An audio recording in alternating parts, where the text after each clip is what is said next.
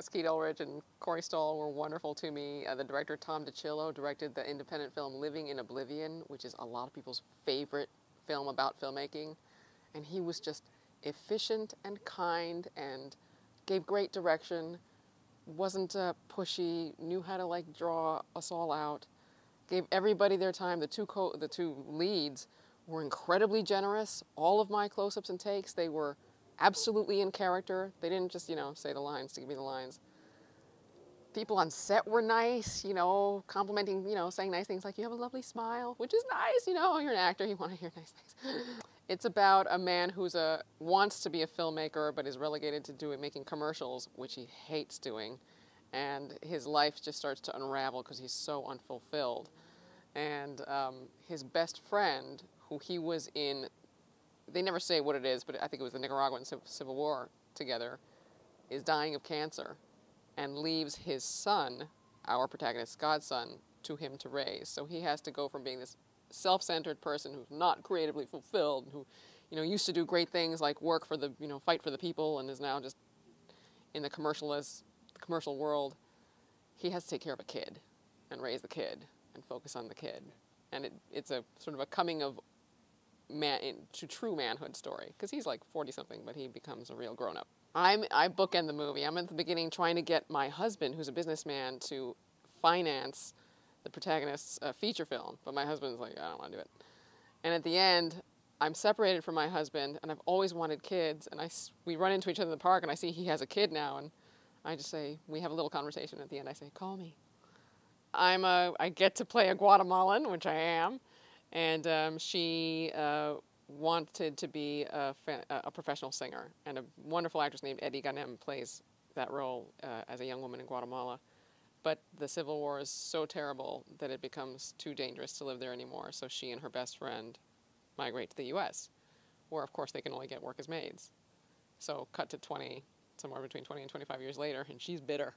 My character is not happy, because she has spent her whole life not being an entertainer, singer, performer, being a maid.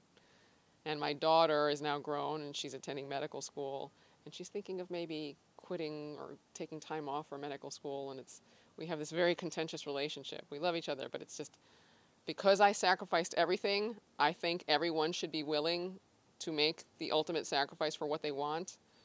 And she's had an easier life, so she doesn't see things quite that way. And she also sees other options. She's grown up in the USA. There's other options, which I can't see, because I didn't have them. So we have this tough relationship, and I have a big blow-up fight with my best friend because I'm so angry about my life, and my best friend's like, I am done with you. All you ever do is complain. You have a beautiful, brilliant daughter. So get a grip. Sort of got blinders on. She's got blinders. All of life because of her bitterness. Because of her bitterness. And then because of her best friend finally telling her the absolute truth about herself, it forces her to sort of wake up and open up and realize there are options. You love to sing, go sing somewhere.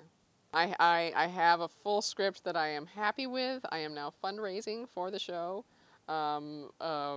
through USA Projects, and I intend to put it up next year, sometime between February and May, depending on scheduling, whether or not I book something before then.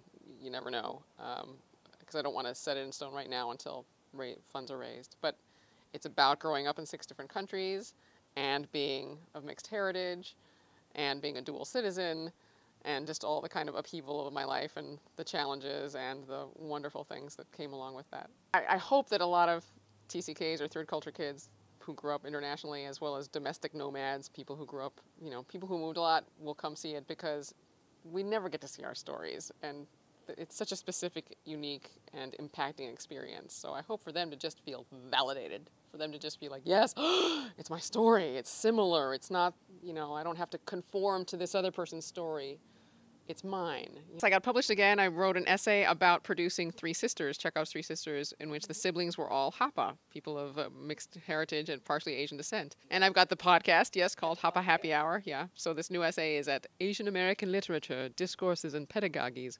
But my essay's not that academic, and it's online. So I'm very proud.